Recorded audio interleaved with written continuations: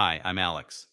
Before I dive into what went down on what was supposed to be a special birthday trip, make sure to like and subscribe for more stories like this one. All right, let's get into it. Living with Samantha for nearly 2 years has been a mix of love and hectic schedules. Both of us have demanding jobs, so finding time just for us has been tough. With her 26th birthday around the corner, I saw a perfect chance to shake things up. I planned a special mountain trip. Samantha loves skiing, and even though heights aren't my thing, I prefer hiking. I figured we could both have a bit of what we loved. I spent weeks organizing everything in secret, booked a cozy lodge right by the best ski slopes and trails, sorted the best gear for us both, and even checked the weather to make sure it was perfect. I was pumped to give her this gift, hoping it would be a memorable escape for us. When I finally told Samantha about the trip, her smile lit up the room. "Babe, that sounds amazing. I can't wait." But then, a curveball, just a week before we were set to leave, she dropped a bomb. "So I invited Melissa and her boyfriend to join us. Hope that's cool." I masked my disappointment with a nod. "Yeah, sure, the more the merrier, right?" Inside, I felt the intimate vibe of our romantic getaway slipping away. What was planned as a couple's retreat was quickly morphing into a group excursion. The change in plans stung a bit, not gonna lie. I wanted this trip to be about reconnecting, about us. But hey, it was her birthday, so I rolled with it, clinging to the hope that we could still steal some moments just for the two of us. The first morning of the trip, I watched Samantha zip up her ski jacket, excitement radiating off her as she chatted about the slopes. "These runs are supposed to be epic," she gushed to Melissa and her boyfriend Dan. I smiled, trying to catch the vibe. "Have fun, I'll catch up with you guys later," I said, planning to hit some hiking trails myself. As they disappeared in a flurry of ski gear, the quiet of the lodge settled around me. I headed out alone, the trails peaceful, but my thoughts loud and busy. I'd hoped for mornings waking up slow, sharing coffee, and hitting the slopes together, even if I'd be more at ease on the gentler trails. By the second day, it was clear the trip I'd imagined was just that, an imagination. Samantha and her friends spent every waking moment skiing. Evenings, which I thought would be our time, were spent with everyone recounting their adventures, Samantha laughing and animated in a way that I hadn't seen in a long time. "Isn't this great, Alex?" Samantha asked during dinner, her cheeks flushed from the cold and excitement. "Yeah, great," I replied, my smile not quite reaching my eyes. The disconnect was palpable. I felt like a tag-along on my own vacation, sidelined in a celebration I had orchestrated. The tension thickened with each passing moment. It felt like Samantha and I were in two different worlds, hers vibrant and thrilling, mine increasingly isolated and overlooked. I tried to express how I felt, hoping for some acknowledgement. "Hey, I thought we could do the couple's spa tomorrow? Just us?" I ventured during a quiet moment. "Actually, Melissa and I wanted to check out the new ice bar in town. You don't mind, right?" Samantha's casual dismissal felt like a cold splash. "Sure, sounds fun," I managed to say, though inside my frustration simmered. It was becoming painfully clear that what I'd envisioned as a romantic getaway was nothing more than a fun trip for her and her friends, with me just along for the ride. Day 3 rolled around, and with it came the hike I had earmarked as our time on the schedule. The morning air was crisp, promising clear skies, a perfect day for hiking. My spirits lifted slightly, clinging to hope that today, finally, Samantha and I could reconnect. "Ready for our hike?" I asked, trying to sound upbeat as we laced up our boots. "Absolutely, it's going to be a blast," Samantha beamed. But her enthusiasm wasn't just for the activity, it was because Melissa was coming along too. As we hit the trail, my heart sank. So much for our time. As we walked, Samantha and Melissa led the way, their conversation a constant stream about everything but us. Work, mutual friends, plans for future trips. I trailed behind, my presence seemingly forgotten. The disconnect was more than geographical. It felt emotional, a gap widening with every step they took ahead. Trying to bridge this gap, I quickened my pace to catch up. "Hey, can we talk about how things are going on this trip?" I ventured, hoping to steer the conversation to us, to how we felt. Oh, come on, Alex, it's a beautiful day. Let's not ruin it with a heavy talk, Samantha replied without missing a beat, her tone light, dismissive.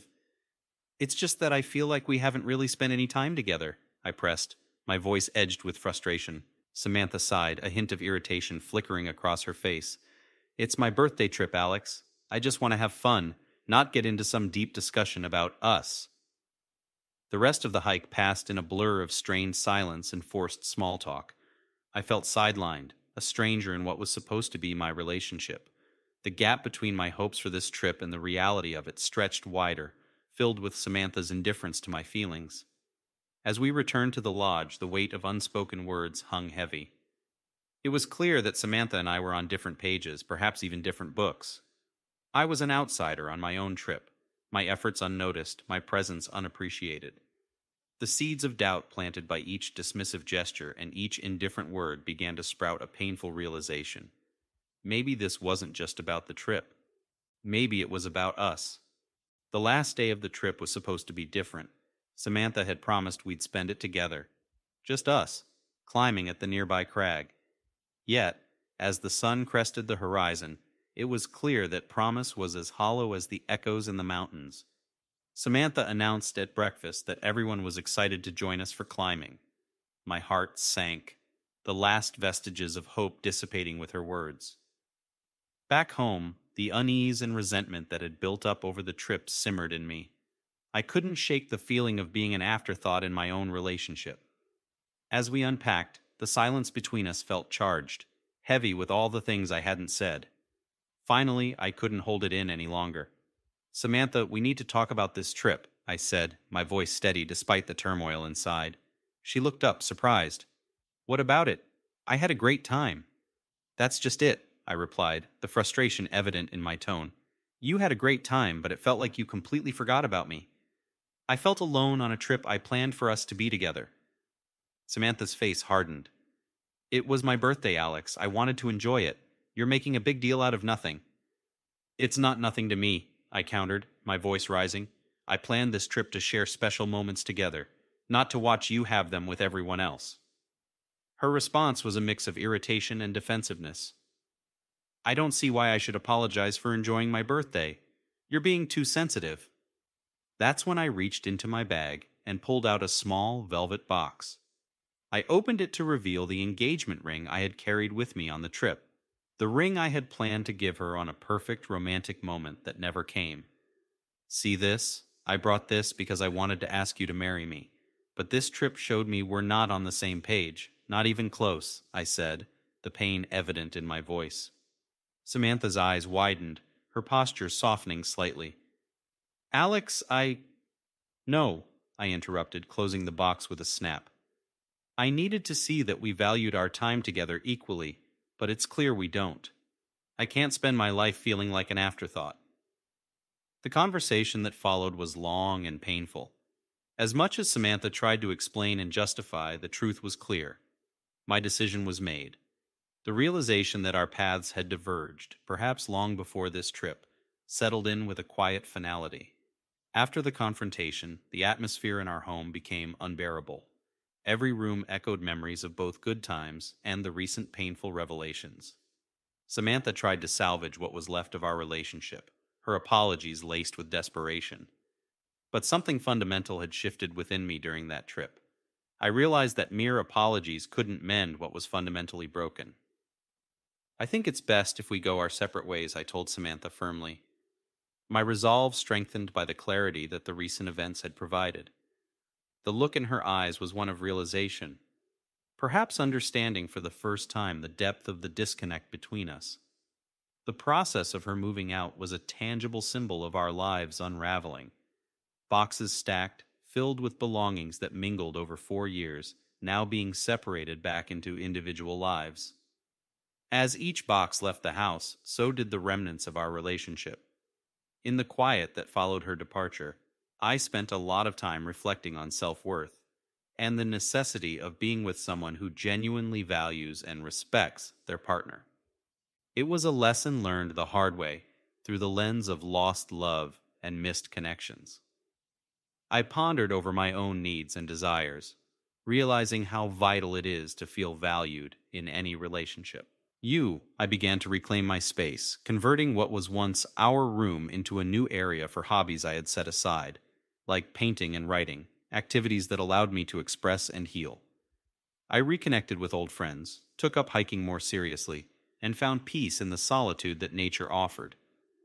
It wasn't just about moving on, it was about moving forward to a better understanding of myself and what I needed in life and love. Looking to the future, I felt a cautious optimism. Whether or not love was on the horizon didn't matter as much as finding joy in the present and learning to appreciate my own company. I realized that being alone on a mountain trail was infinitely better than feeling alone next to someone. In rebuilding my life, I was not just patching up old wounds, but laying a new foundation, one built on self-respect, clear boundaries, and the unyielding belief that everyone deserves a partner who not only loves but truly values them.